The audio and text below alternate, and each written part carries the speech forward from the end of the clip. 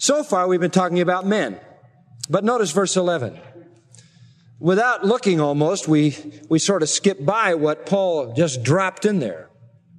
I don't know why he put it in before verse 12. I'm not sure there's any way we can explain it, but he did. It's there. And I want you to understand verse 11 because it's such a wonderful one. Even so is the word likewise, or in like manner, the very same word as verse 8. And that indicates to us that we are now coming to a third category of people. Now, you will notice that it is translated in the Authorized with some italics. Even so must their wives. Let me say that I think that is an inadequate translation. In the first place, there's no word in the Greek for wives. This is the word gunaikos, which means women. And it doesn't say their women. It could say that in the Greek. There is a word for their, and the Apostle Paul could have said that if the Holy Spirit wanted him to say it, but he didn't. It actually says, likewise, women. That's all it says in the Greek. Likewise, women. The question is, what women? Are they the wives of the deacons, as some interpreters believe, or are they just women who also serve in the church in a deacon capacity? That's a question we have to answer. And I think it can be simply answered. The best translation here is women, because that's the translation of the word. The reason that I'm not at all convinced that this could possibly be the wives of deacons is manifold. Number one, why would there be qualifications for the wives of deacons and not qualifications for the wives of elders who have an even more important responsibility? Why would he isolate the wives of deacons and not say anything at all about the wives of the overseers?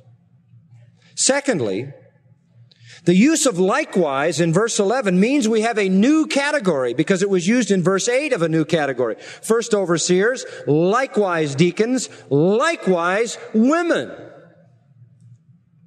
And this is to say to me that the church is to recognize that there is a group of women who serve in the church. If he wanted to say their women, he could have used the word their, but he didn't use it. You say, well, why didn't he use deaconesses? Because there's no Greek word for that. That's why Phoebe, a woman in Romans 16:1, is called a deacon because there's no feminine form. So the only word he could use, if he'd have said likewise deacons and meant women, we never would have known he meant women because the word is not feminine.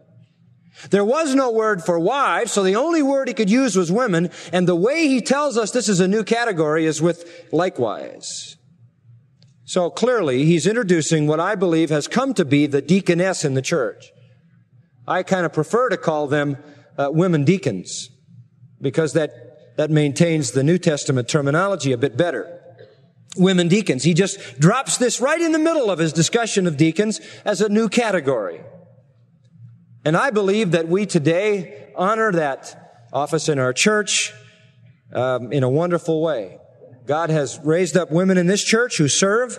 Our women deacons serve in many ways, caring for the poor, ministering to the sick, in the Lord's table, in baptism, providing meals for families, involving themselves in assisting people in funerals, counseling, hospital visitation, transportation, making calls on the homes of people, discipling, teaching little children. In fact, this morning I spent a little while reading through my wife's deaconess manual just to refresh my mind, and it's a great thick thing about all of the ministries of the women deacons. It's a wonderful, wonderful thing, and I believe its precedent is right here in the New Testament. The early church maintained it. It's come all the way down through history, even to us today. And they are leaders in the church. They lead in the spiritual dimensions of service that we have identified. Now notice their qualifications in verse 11. They parallel the deacons in verse 8. The first one is serious, the same word as in verse 8. They too are to have a sense of dignity and stateliness. They're to be respected. They're to sort of have an awe about them because of their spiritual devotion that makes everyone hold them in high esteem. Secondly, not diabolos. That's the word for devil, the devil. They're not to be she-devils, somebody said. They're not to be slanderers is the translation of the word. The devil, of course, is the supreme slanderer, the chief slanderer, and they're not to be his children. In other words, they're to control their tongue.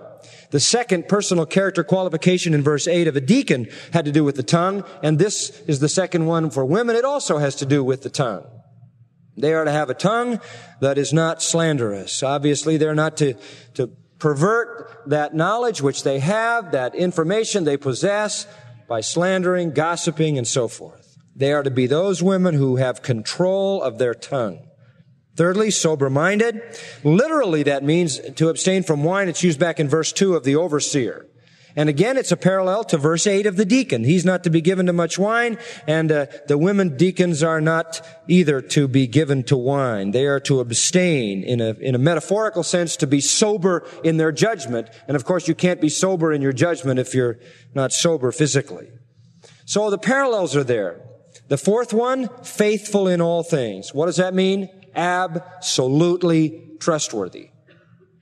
Absolutely trustworthy. You say, is that a parallel? That is a parallel to verse 8. It says over there, they're not to be greedy of filthy lucre. Why? If they were greedy of filthy lucre, they couldn't be trusted with what? With money. So it's trustworthiness over here also. So those four qualifications parallel the personal character qualifications of a deacon. That's another reason why I believe we're seeing the introduction here of a whole new office with the same kind of qualifications. So God has ordained in His church that elders, bishops, and overseers be men. There is nothing dealt with here about women in that role. But that among the servers, the deacons, there are men and women.